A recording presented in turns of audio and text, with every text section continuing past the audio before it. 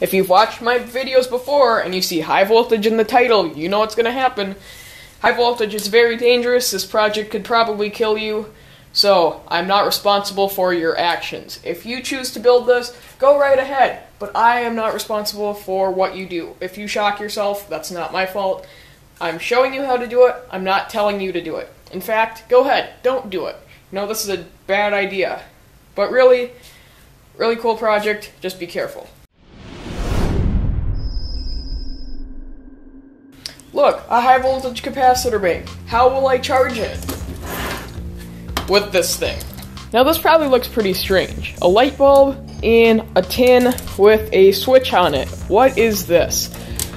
Well, this is my new high voltage capacitor bank charger. You're probably wondering, how does this thing charge capacitor banks? Well, let me explain. You may not have seen this capacitor bank before, but if you click the link in the description below, it'll show you how to build a high voltage capacitor bank for free. Now, my old charging video had a fatal flaw with it. The problem the old one had was that it would pretty much blow up bridge rectifiers every time you used it, because I forgot to limit the current. So, in version 2.0 here, I used a light bulb to limit the current. Now, a 60-watt light bulb like I have in here actually is a great resistor.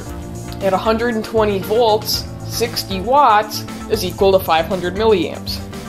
So, I have, inside of here, I have a 2 amp bridge rectifier. The nice thing is, if I want different charge rates, I can just use a higher wattage light bulb. So I can use a 120 watt bulb if I want to have double the charging speed.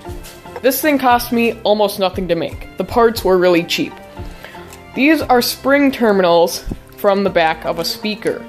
We had a pair of old speakers that were completely shot, and I pulled this off of here. You could use binding post or just about anything, but I had these lying around and they work really well. Also, there is a light switch, just a simple light switch for your house. This one I got at Ace Hardware. It was 99 cents, really cheap. And this is a light bulb socket. I think it was for like a lamp repair kit or something, but you can buy that at any hardware store as well. The cable came off of just some old broken appliance that I ripped it off of. It's just a simple pigtail cord, standard 2-prong American connector here. Now, so that the cord doesn't pull out of the hole that I drilled, I tied a knot in it. Ideally, you would want a rubber grommet around here so that it doesn't cut the cable apart. All the wiring is done with just wire from an old ATX power supply, and altogether, the whole thing took maybe like an hour to make. If you didn't catch some of that, here's a schematic.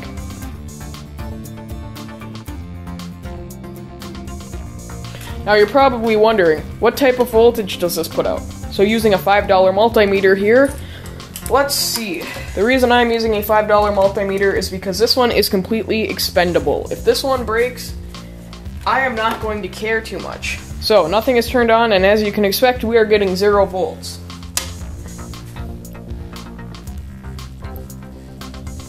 And it'll keep charging for a minute there, but it should top out around 165. Yep, 166 volts, still going up a little bit, but that's about all she's got.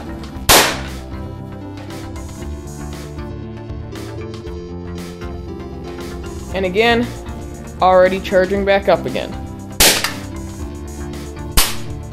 And as you would imagine, completely shorted out. Yep, charges right back up. As you can see, my capacitor bank leaks a whole lot because you can watch the voltage just run right down there. That's the most efficient way to discharge it right there. And as you can see, even though the bank is discharged, it's still creeping up there. So there's a little bit of power left in the capacitors.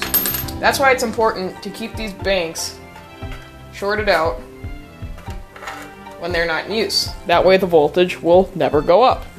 But there you go. Really simple charger for a high voltage capacitor bank like this.